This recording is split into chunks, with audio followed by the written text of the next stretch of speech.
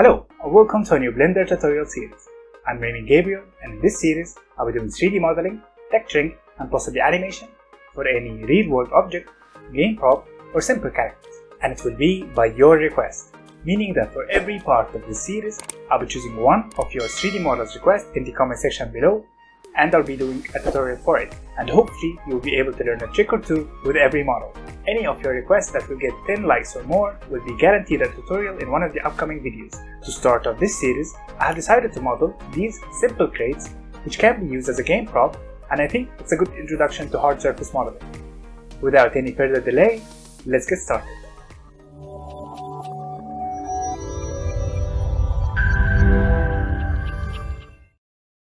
I was searching for a 3D model to start off this series, and I found these crates on Google, and I thought they are a very good starting point. You can actually download the original 3D model from the link in the image. I will be leaving that in the description below. And instead of downloading it, let's just try and model it ourselves. And I think it's a good practice. To start off, let's first import the image inside of Blender. Go to where you save the image, drag and drop it inside of Blender. As the image is not a front and right view, we cannot use it as a reference in the viewport, but we can actually use it as a guide while we are working on the model. So let's just delete the reference from the viewport and go to the corner and open up a new viewport from here, and then change this one to image editor. And then from here choose the image that we just imported, so just to have it on the side here as a guide. I think the first thing we need to start doing is the beveled edges all around the cube here. So to do that, let's go to edit mode, select the cube by pressing A, then press Ctrl B, and that will bevel the edges like that. Then with the scroll button, increase the segments and make it around 5 maybe, and then move your mouse until you have the desired offset. I think about here is good enough. Then press left click to confirm. In object mode, press right click, then select Shade Smooth to make the beveled edges smoother, then press tab to go to edit mode. Let's add these details in the 3D model. So to do that, press Ctrl R to add an edge loop. If you use the scroll button, you will increase the number of edge loops you can add. Press left click to confirm the number of edge loops, then press escape, and that will snap the new edge loops in the middle of the model like that. Press Alt A to deselect everything. Press Alt and hold, then select one of the edges to select the whole loop. Press Alt and Shift, hold them both, then select this edge loop to select both edge loops. Press G then Y and start moving on the Y axis like that. If you notice on the top left corner, the distance that these two edges are traveling is being displayed. So right about here, it's moving about 0.25. So let's just write that 0.25 in the negative direction. Then press Enter. Press Alt A to deselect.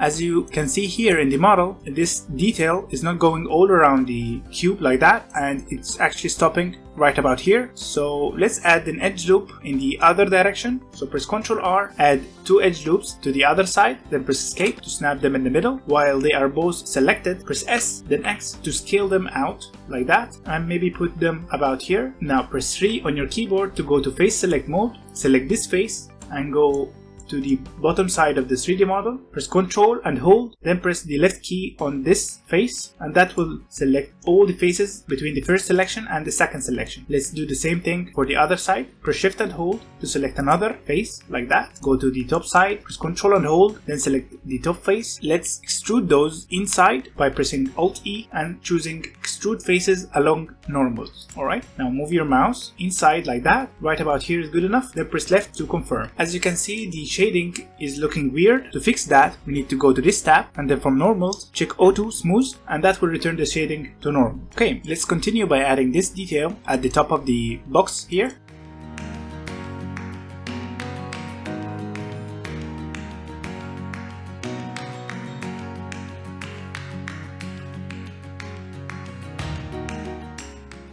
Let's add this detail right here. It's the same thing. Press Alt and hold, then select one of the vertical edges, and that will select the whole face loop like that. As you can see, this is extruded inside. So let's try and press Alt E, then extrude faces and normals. As you can see, these 3 faces are also extruded inside. It's not really like that in the reference. So let's undo that, and before extruding, let's press Shift and hold it, then remove these 3 faces and also from here. Then press Alt E again and extrude it inside. like that. But this has created unnecessary faces at the sides of this extrusion. So let's just delete those faces by selecting them and then press X, then selecting faces.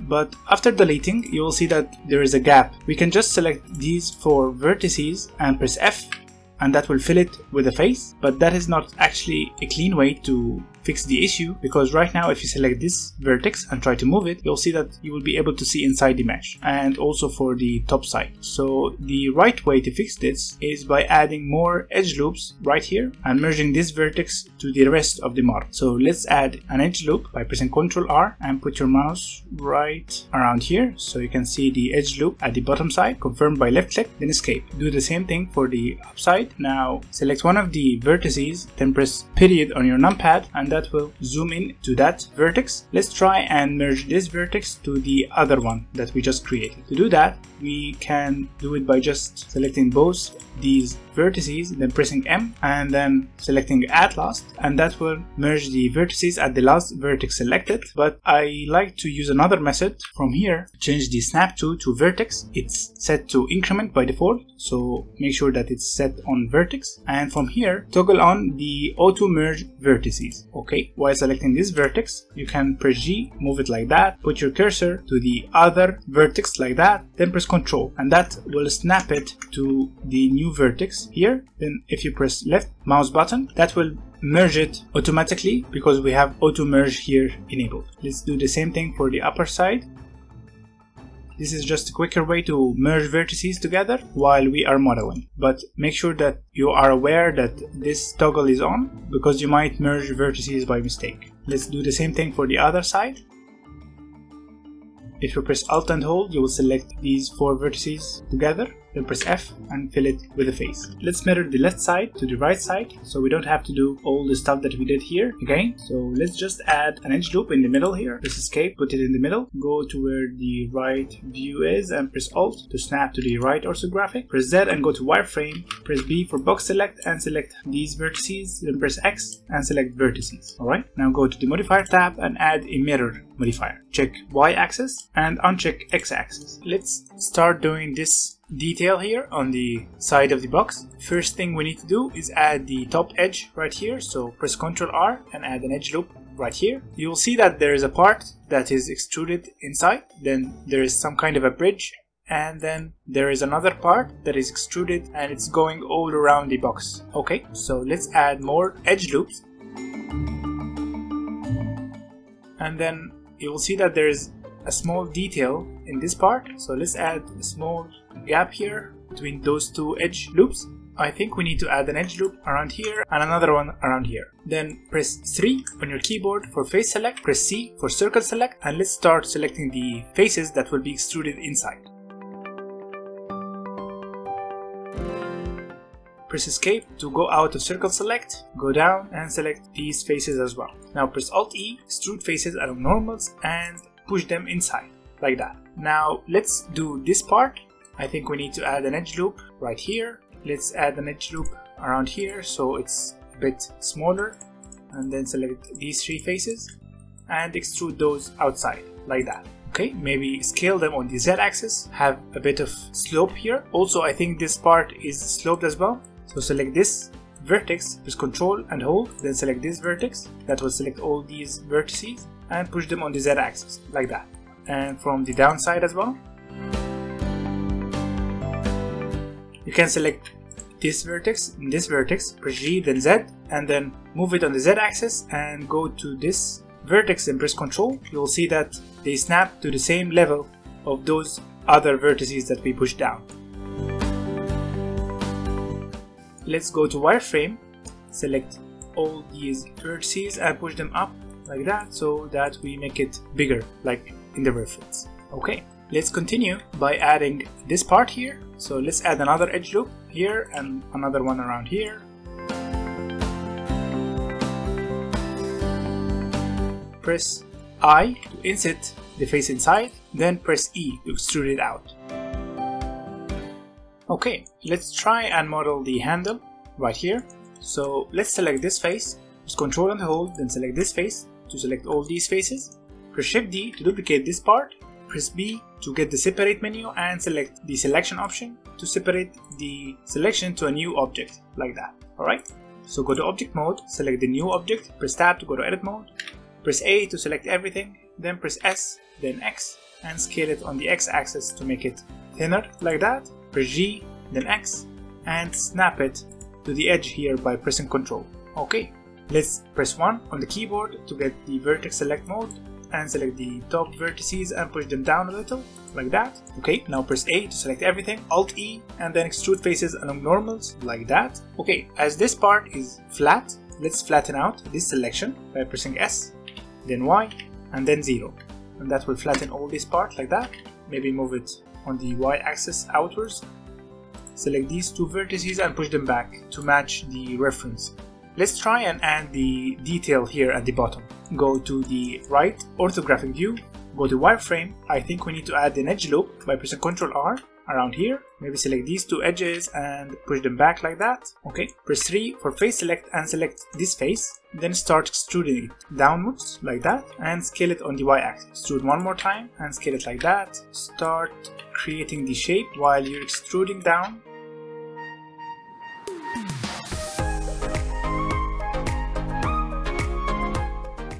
Let's duplicate this part to the other side, so press Shift D, then X, and snap it to the other side like that. Okay, let's add the cylinder in between them. So press Shift and right click to put the 3D cursor in this place, Shift A, and add in a cylinder. Press S and scale it down, rotate it on the Y axis by 90 degrees, maybe move it on the X axis like that. Press S and then Shift X to scale it on the Z and Y axis only to make it thinner, like that. Then press S and X to scale it on the X axis.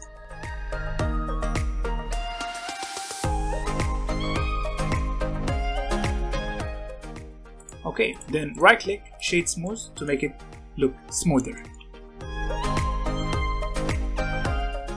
I noticed that down there, when I extruded this part, the mirrored part has extruded also, but it left these faces in the middle. So just select these faces and delete them. Okay, let's try and do these extrusion by a different method using an add-on called Bool Tools. So make sure you have the add-on enabled. Go to Edit, Preference, and then from the Add-ons tab, search for Bool. What that add-on will do is that it will give you options here. By pressing N, you will get this side panel, and then from the edit, you will see all these tools have been added. So let's try and use it. Add in a cube. Go to the front orthographic and rotate the cube like that. Scale it to the desired size. Alright, now select the cube, press Shift and hold, then select the bigger box. If you, from here, select difference, you will see that this cube has been subtracted from the bigger cube and has created this gap right here. Okay, let's try and subtract the upper part here as well. So select this cube, press Shift D to duplicate it to the upper side. Okay, now select the cube, then Shift and hold, select the bigger cube, and then select the difference again. Let's try and apply the subtractions that we just did to make these a part of the mesh so we can edit it. Right now, if you go to edit mode, you will see that you don't see the subtraction. So to do that, you can actually go to the modifiers tab. You'll see that the add-on has created a boolean modifier. Right now, if you just press apply on one of the boolean modifiers, you'll see that the face actually disappears and you can now see inside of the mesh. To avoid that, we need to first apply the mirror modifier and then apply the boolean modifiers. Now, if you go to edit mode, you'll see that the subtraction is now a part of the mesh. Now select these two cubes and delete them. As you can see, the subtraction in the mesh is not really clean and the topology is not really good. As you can see here, there are faces that has more than 4 vertices. For a clean topology, we need faces that has only 4 vertices. So let's try and fix the topology as much as we can. To do that, let's add an edge loop around here and let's push it on the y-axis and snap it right here by pressing Ctrl on this vertex. Press Ctrl R again and add another edge loop around here. Press 1 for vertex select. Select these two vertices, then press J on your keyboard and that will join them with the edge in between. Okay, select these two as well, press J.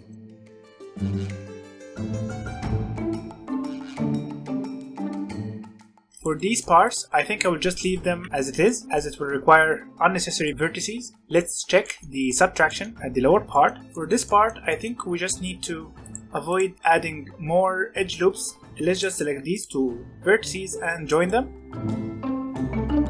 Okay, let's connect these two vertices as well. If you press J, you'll see that it has added an edge in between them all and created vertices in the edges between them. Let's try and add this little detail in the middle.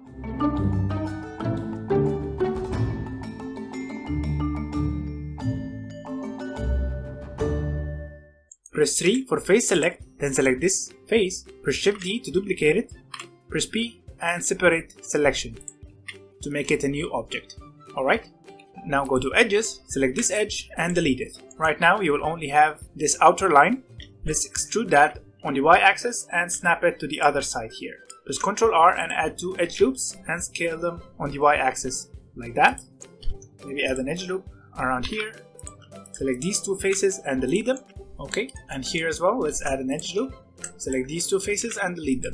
I think there's a little detail here. Let's try to add that. So press 1 for vertex select, go to wireframe, select these vertices, select these as well, and then scale them on the y-axis a little, like that.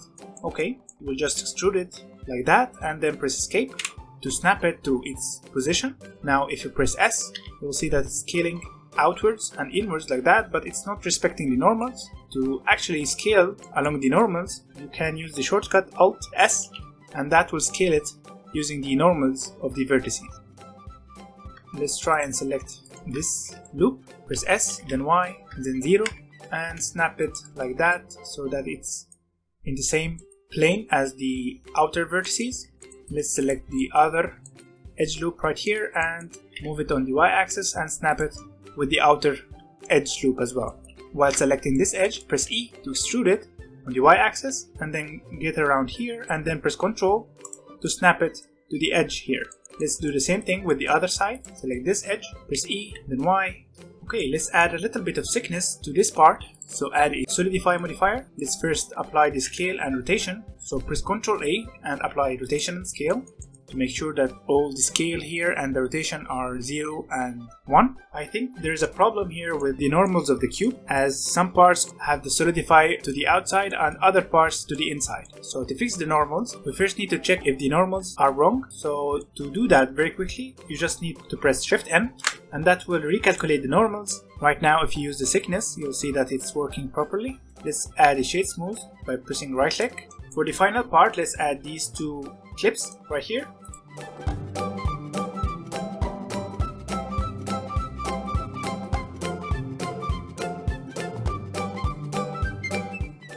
As you can see, because this object is originally duplicated from a face from this box, the origin point of the new object is the same as the box. So to reset the origin point of the new object, you just need to right click, set origin, and select origin to geometry, and that will put the origin point to the center of the new object.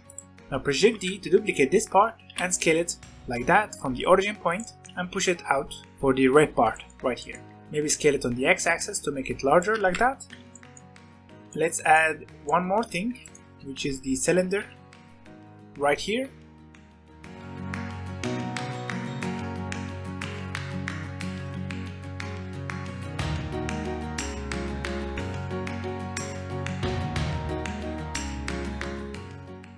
I think it's looking okay. Let's select these three parts, then press Ctrl J to make them all one object. Press Shift D to duplicate this part, press Y. Right now, all what we did right here, we need to duplicate to the other side. So let's just select the box, go to edit mode, add an edge loop in the middle here, go to wireframe, select these vertices, press X and delete them. Okay, then add a mirror modifier and that should mirror everything on the x-axis. Let's select these parts as well and add a mirror modifier to them as well. Because this part was originally duplicated from the box, you'll see that the origin point is the same with the box, so when I added the mirror modifier, it instantly applied it to the correct position. But if I selected this and try to add a mirror modifier to it, you'll see that it's mirroring along its new origin point, which we changed. So to fix that, we need to change the mirror object to the box. So from this eyedropper, select the box, and that should mirror along the origin point of the box. Alright, select the other.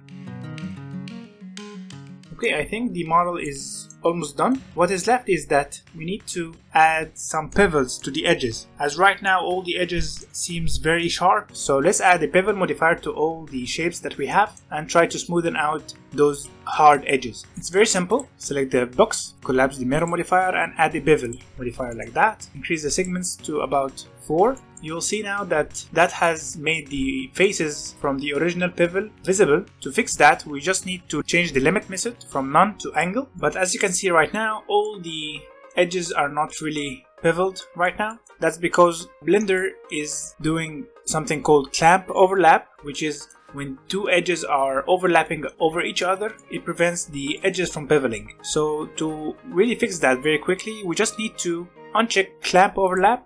You will now be able to see a little bit of bevel on the edges. Let's increase the offset. You can press shift and hold it to increase the increments slowly. I think something like that is good enough. If you want to add different bevels to different parts of the mesh, you need to use the weight limit method here. If you just use that, you'll see that all the edges return to be sharp again. If you want them to start taking any bevel, let's go to edit mode and then go to edge select mode. Let's for example select this edge and then press Ctrl and hold, then select this edge. If you press N on your keyboard and then from item, the first tab right here, you will see that you have a mean bevel weight. If you increase that to 1, right now you will see that this edge has been beveled and all the other edges are sharp. This is just another way to add bevel to your edges, but for time's sake, we will just use the angle limit method to apply a bevel to the whole model at once. Okay, let's add bevels to the other parts here as well.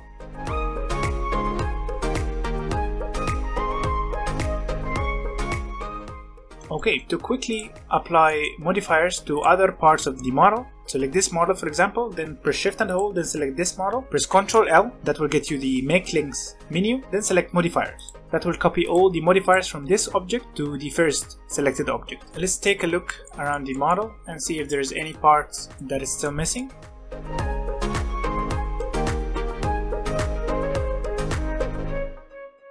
And also I think there is a little detail right here. To be able to add that, let's first select this vertex, press Ctrl and hold it, then select this vertex for example, press Ctrl B. Let's add another modifier that will make the shading better. Let's add a weighted normal. You will see that the shading is much better now. We forgot to mirror this cylinder, so select this cylinder and add a mirror modifier to it. Change the mirror object by using this eyedropper to the box and change the axis to y-axis. Let's add some materials to our 3D model here. Go to the material tab. You will see that it has a default material here, so let's just change the base color. Hover over the color and then press E, and that will get you the eyedropper. Select the orange color from the image, and that will change the color here. Now if you press Z and go to material preview, you will see that the model changed to the color of the material. Let's add another material for the other color. Press the plus sign here to add a new material. Press new, go to the base color, press E, and then select the other color like that. Let's apply it to the model in the viewport. Select all the vertices like that, then press Ctrl plus, and that will grow the selection to cover up this part as well. Then press assign. Now if you go to material preview, you will see that this part has taken the other material as well. Okay, let's continue by changing the material for this part. So instead of this material, let's just change it to the other material we just did. Let's create a new material for the red part right here. Hover over the small cube, then press L, and that will select the small cube, then press assign. Let's do the same thing for the other part. Press the plus sign, and instead of adding a new material, we already created it, so just select it from here. Let's try and change the material for this handle and make it a little bit darker. Right now, if you try to change the color of it, you'll see that all the material on the other objects is being affected. That's because this material is on 6 other parts of this model. So to make this material a unique material, you just need to press the number here, and that will make it a unique material. You can now just select the base color and make it darker like that, and that will only affect this part.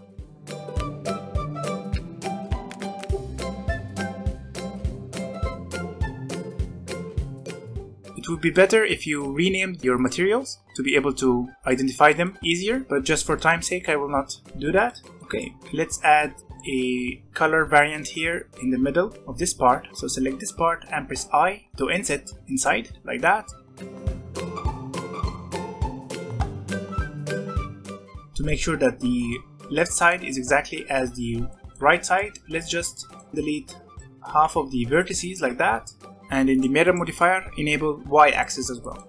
Right now we only have a quarter of the model and it's mirrored on the x-axis and on the y-axis, so we have a full cube. What we need to do next is some texture painting. In order to start, we first need to UV unwrap the model. So in order to do that correctly, we first need to apply the mirror modifier, because right now if we try to unwrap this model, we will only unwrap a quarter of it and all the other parts will be copied from this one. So we first need to apply the mirror modifier. We can add it back at any time. After applying the mirror modifier, select all the cube like that, then press U, and then select Smart UV Project, then OK. What will that do? If you open up another viewport here, and then change this one to UV Editor for example, you will see that the whole cube has been unwrapped. I think the Smart UV Project has done a good job. Any cube shaped model will be unwrapped very good with the Smart UV Project. So right now we can start texture painting. But first, we need to go here, Shader Editor, and add a texture to be able to paint on it. So from here, press Shift A, and then Texture, add in an image texture, like that, and then press New.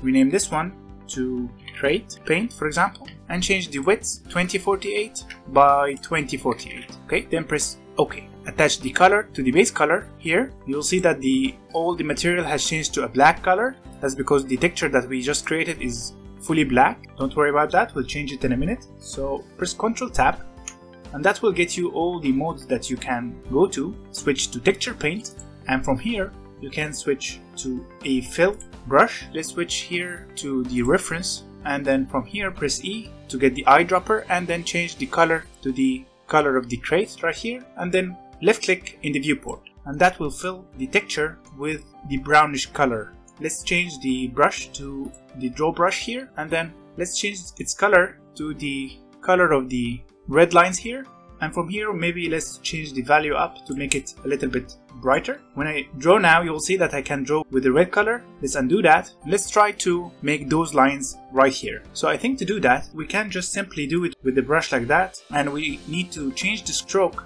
from a brush circle like that to a line. So let's change the stroke from here, stroke method from space to line. Right now I can draw a line and that will create a straight line like that. Let's press F to change the size of the brush. You can also change the fall off from this one to this. So when you start drawing with your brush, you will have a more solid color and not a faded one that is the default one. If you press and hold, then drag it, you will be able to see this line. And then if you press Alt on your keyboard, that will snap it to 45-degree angles. So let's try to do that with these angled lines right here. As you can see here, if you look closely, you'll see that there is a sharp line right here going all around it and make it look like a square. Right now it doesn't look like that. In order to do that, I think we need to switch the viewport here to Image Editor. You'll see here the UV has changed color as well. We can use it to pick the colors of the crate. So let's change the color to the brown color here. Right now, if I started drawing, you'll see that I can remove the red lines that I just created. So let's press F to increase the size of the brush. Okay, and let's try and remove some of the red lines that we did.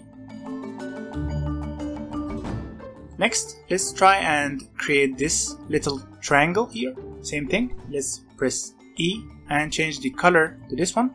You can actually create a color palette from over here and go down until you see color palette, press New. You can use that to add the colors that you often use with your model, so you don't have to pick it again and again. Right now we have the red color. Let's change that to the brownish color here and then press plus again. You'll see that now I have two colors I can choose from. So let's stay on the red color.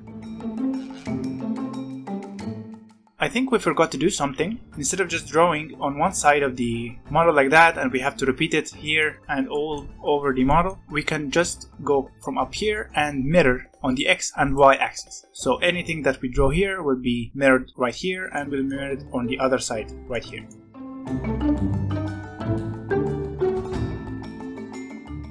Look now, you will see that it's mirrored right here and right here as well. Okay, let's change the color to the brown one and start removing some of it.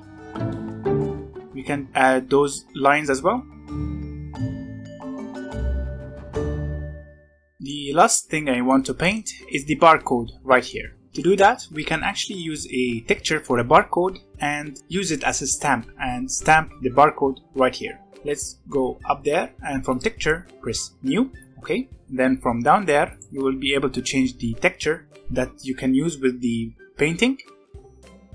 I have an image for a barcode that we can use. I actually removed the white background that I found it with and changed it to an alpha background, so we can only use the barcode itself. You can use it, I will be linking it in the description below, or you can Google barcode and you will find a lot of images, but just make sure to remove the white background and make it an alpha or transparent background. So let's just choose it and open image. Right now if you try to paint, you'll see that you are painting with the barcode. Let's change the stroke to space and also from texture change the mapping from tiled to stencil. What will that do is that you will see that now I have the image appearing in the viewport itself. I can move it by pressing right click and hold it. You will be able to move the image around the viewport. You can also press shift and hold it and scale it like that. You can also press control and rotate it. Let's try and put it right about here. Make sure to remove the X and Y mirror and then start painting on top of it. You'll see that now it has painted the barcode right here, just like in the reference. Okay, when you're done, go to texture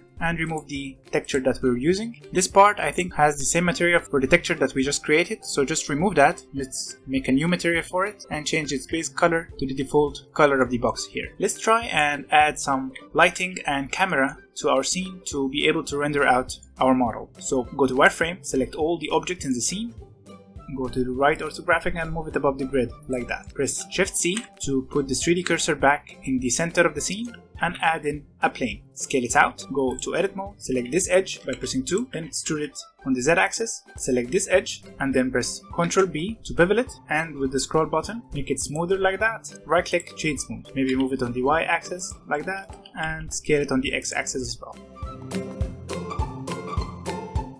Let's try and add some lighting to the scene. Shift A from light, add in an area lamp, rotate it like that, and from the light setting here, change the size to make it bigger like that, and maybe change the power to about 500. Okay, let's change the viewport to render shading. Okay, let's duplicate the lighting to the other side, rotate it, maybe change the color of it to a more orange color like that, maybe change the background color to something more grayish. Let's add in a camera. Press 0 on your numpad to look through the camera, and then press N to get the side panel, and then from view, lock camera to view to be able to move the camera. Remove the lock camera to view. Let's change the render engine to cycles and let's take a look. Let's change the background color to the color of the background here. I think it looks much better. Also, let's go to shader editor and change the roughness and make it about 0.2 to make it a little bit shinier, and also for the other materials here. Okay, the last thing I think we need is adding some pump to the material so it's not that smooth and we have some displacement going on. So to do that, let's add in a noise texture from here, and from vector add in a bump map. Connect the color to the height and the normal to the normal. Let's select those two nodes, copy them by pressing Ctrl C, go to the other materials and put it here as well. You'll see here that the pump is too much. Let's just change the scale to make it bigger, around 300 maybe, and change the strength to 0.1 or maybe 0.15, just to have a little bit of pump going on the plastic. Take the two nodes again, copy them and put them again on the other material. Okay, right now I think we're ready to start rendering. Maybe change the sampling to about 200, and then from here enable denoising so we don't have any noise in the scene. Let's just try and render it out and see what we will get.